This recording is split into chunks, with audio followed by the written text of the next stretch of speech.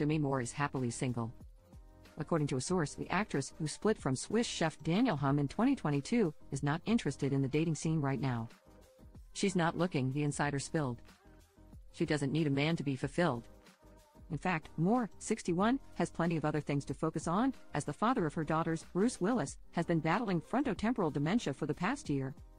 He's doing very well, she recently said on Good Morning America. It's important to just meet them where they're at and not hold on to what isn't. Additionally, Moore has been turning her attention to oldest daughter Rumer's 9-month-old baby girl, Louetta. It's been a joy for Demi to watch Rumer become a mom, the source stated. Demi really feels like her life just keeps getting better and better. Although Demi is apparently in a great place in her life, the insider admitted it was a bumpy road to get there. The LOL star had been sober for 20 years when she relapsed after her painful 2011 split from Ashton Kutcher. This caused strain in her relationships with her kids, however, they have since been able to heal those wounds. She's proud of how she was able to turn things around, the source shared. Everything went blurry and I could see myself from above, she recalled of that tough time in her 2019 memoir, Inside Out.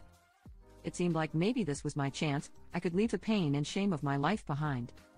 As OK previously reported, the Willis girls, as well as Demi, have become a united front since the die-hard alum was diagnosed with dementia in February 2023. According to another source, Demi and her daughters, as well as the actor's second wife, Heming Willis, and their daughters, Evelyn and Mabel, all wanted to make Christmas 2023 extra exciting for Bruce. Christmas will be very special for the family this year.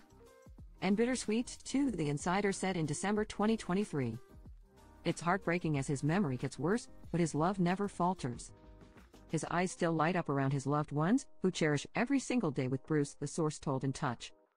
But this Christmas just feels different, because, you never know, it could be his last. The idea is to follow their Christmas tradition, with the whole family flying out to Idaho, the insider shared.